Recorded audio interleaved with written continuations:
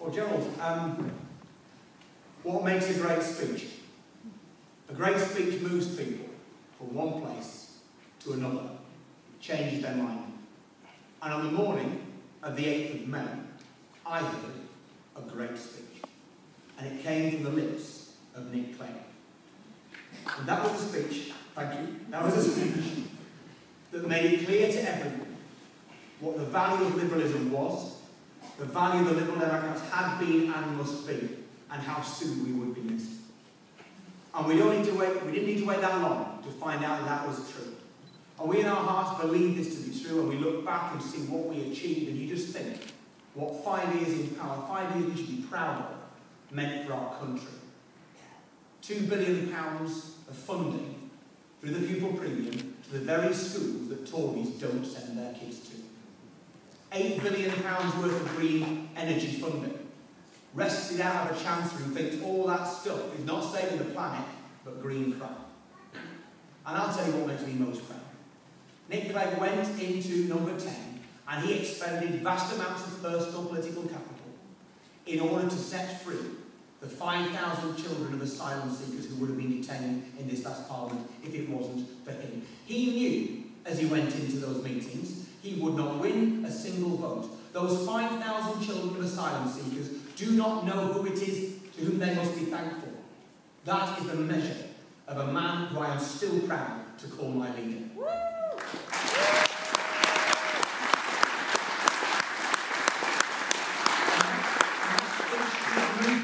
It moved people. Today, something like 18,000 people who woke up that morning horrified and saw the message from Nick Clegg and thought, yes, the penny dropped, yes, I need to be more than just a Liberal in here, I need to be a Liberal Democrat indeed, and that number is still rising. And I am proud, proud, proud of all those people who've joined us, because we may well think demoralised and broken, so many of us, following the election on the 7th of May.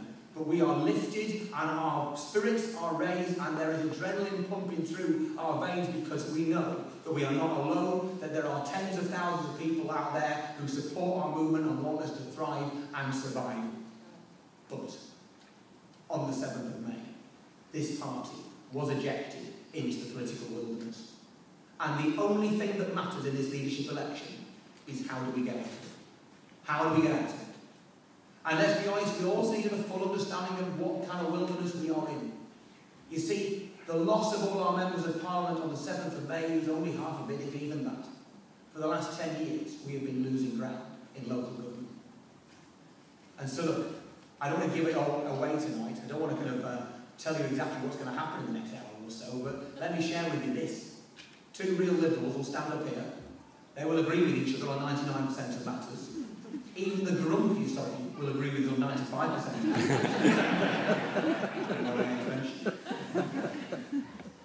And we will agree with us, or we will agree on our policies and our principles and ideals, and here's the tragedy, we can do nothing about them when we're out of power.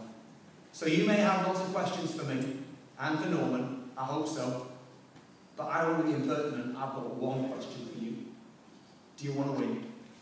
Do you want to win? Because if you do, I am your man. Because I am stood here because I am not having the party of Gladstone, Lloyd George and Grimmons die on my watch. And I am not having the party that rescued and ran so well the cities of Manchester, Sheffield, Hull and Newcastle for so many years, so well in the past. I'm not having them disappear off the horizon, over the horizon. I want our position in local government to grow and to thrive. Winning is all that matters, because if you lose, you are robbed of the ability to change people's lives.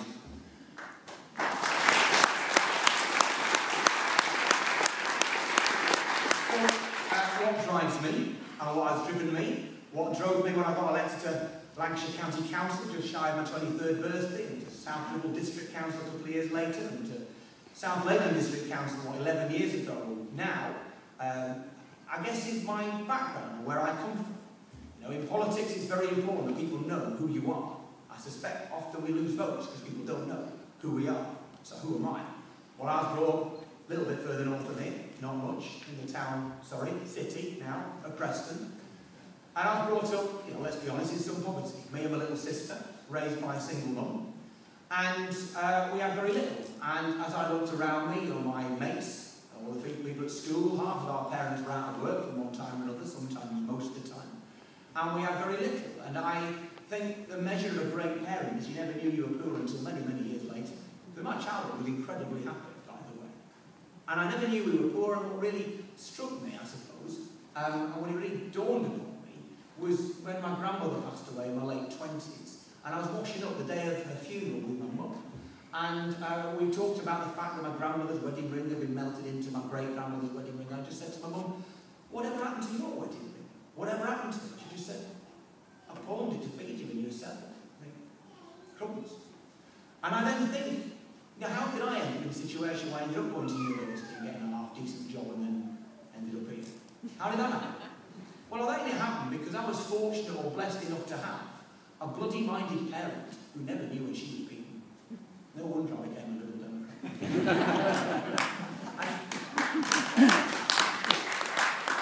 You shouldn't have to be that blessed and that lucky to make it in life. That's the point.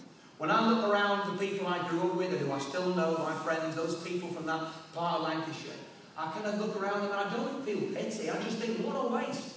What a waste of wonderful people and wonderful talent. Because inequality in this country is the scourge of this country.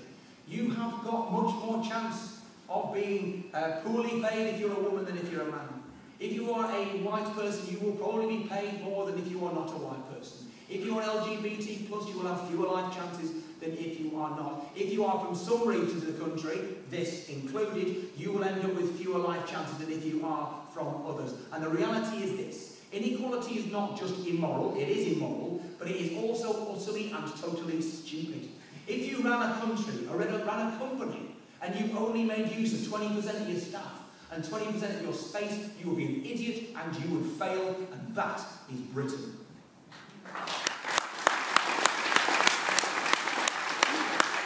So we want to be not just of the view that we are against inequality, because inequality is bad. We are for equality because equality is good. And I fear that too often we spend a lot of time telling people what we are against and not what we are for.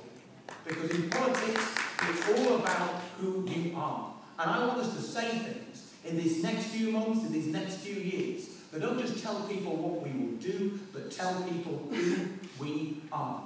We are the kind of people who are outward-looking, generous-spirited, internationalist, anti-nationalist. Therefore, we will lead the fight to keep the UK in the European Union. We are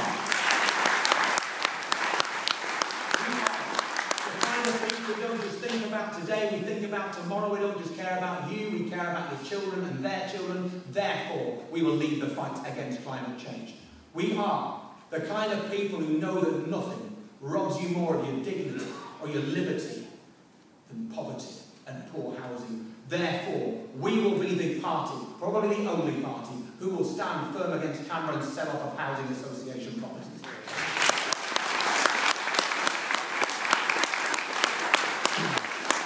And who are we? Those things brought together tell people who we are. We are the kind of people who trust people. We are the kind of people who think the best of people, and we plan for the best of people. So look, as I stand here and I look at where we are today, and we look at the situation our party finds ourselves in, we of course can take some level of heart from the fact that this is not, as many people know, our first near-death experience. And the fact that under Grimond and Steele and Paddy Ashdown, thanks to the revival in our local government base under those three great leaders, particularly under Paddy Ashdown in the late 80s and early 90s, the fact that happened should not make us complacent. We never survived in the past by accident. We have no automatic right to pull through. You have seen this last 6 weeks with the attack on human rights, the attack on personal security in terms of our ability to be on the internet and not snooped on by Big Brother, on those attacks of 12 billion potential cuts in benefits. You have seen these last 6 weeks how essential it is that this party survives and thrives. It is essential that we survive, but it is not inevitable. We have to earn every single one of the building blocks that will build and create that recovery. And it's not good enough just to want and wish the Liberal Democrats to be better and to come back. You have to plan for it, you have to make it so. So I have a plan. And you are looking at, I'm afraid, the only Liberal Democrat candidate in the elections just passed who got more than 50% of the vote. In Westland, it's an outrage. It's an outrage. You are looking at the only part of mainland Britain where the Liberal Democrats came first in the European elections last May. And in those blooming dreadful police commissioner elections that we want to get rid of, 3.5 years ago, the only place in the UK the Lib Dems came first, yeah, South Lakeland. And that's not an accident. It's because the way we operate, the way I operate, is to build teams and to inspire them and to motivate them and to direct them and to lead them. We have not a few hundred, we have 2,000 volunteers in Westland. That is why we won. That is why when the tsunami came crashing over, there was a big flipping Everest that we were on the top of and we didn't get wet. And my job is to make sure every councillor, every MP, every potential candidate in this country is equally elevated and out of the way of harm, because we need to serve the people of this country, and that means we need to build an infrastructure and a movement that will protect us all from defeat, better still, launch us on the way to victory. So, as we consider who might be our next leader, I think it's just worth, if you wouldn't mind, to spend a few seconds reflecting on our fallen leader. 2 days ago, several of us, Norman and I included, were at the Bute Hall at Glasgow University as we celebrated the life of Charles Kennedy. I want to reflect on why he was a great man, and he absolutely was a great man. 3 things. First, he was human. Everybody could say that, but what it meant was that his word got through to people. If you'd ever tried to put people on message, and there's 1 or 2 people in here who tried to put Charles Kennedy on message and they've got very little hair left, if you tried to put Charles Kennedy on message, you would find he was always on message. It was his message. And it was true, and it came through, and he cut through, and people listened, because if people trust the messenger, they will hear the message. He was human. He was principled. It's easy now, looking back after 12 years, to think that the opposition to the Iraq War was the easy populist decision to take back in 2003. You know that it was not. You know that Charles Kennedy was bayed and heckled out by Tories and Labour alike, called Charlie Chamberlain the traitor, as he stood up proudly in favour of international institutions and against that illegal and immoral Iraq war that he so rightly called, and he rightly called, would be counterproductive. And those newspapers, I'm sad to say, tabloid press often, who lauded him and honoured him in their write-ups and their obituaries 2 weeks ago, they're the very papers who had him depicted as the slippery traitor Charles Kennedy who wouldn't back our boys in the Gulf. I tell you, they were wrong, and Charles Kennedy today stands proud as being absolutely right, and I am proud of Charles Kennedy.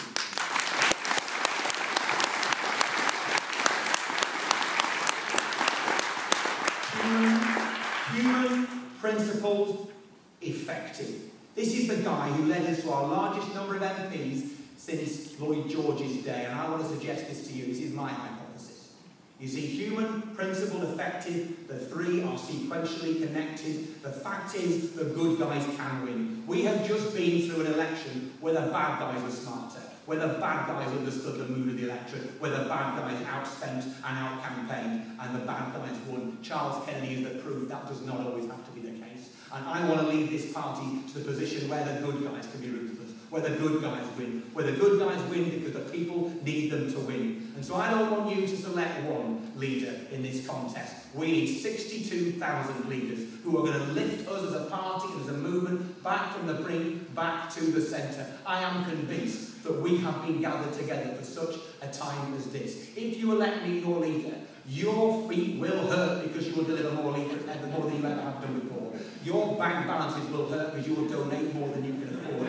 Your shoulders will hurt from whacking up state boards that you wouldn't like to do, and your faces will ache from the mile-wide grins you will have, because we are going to win again.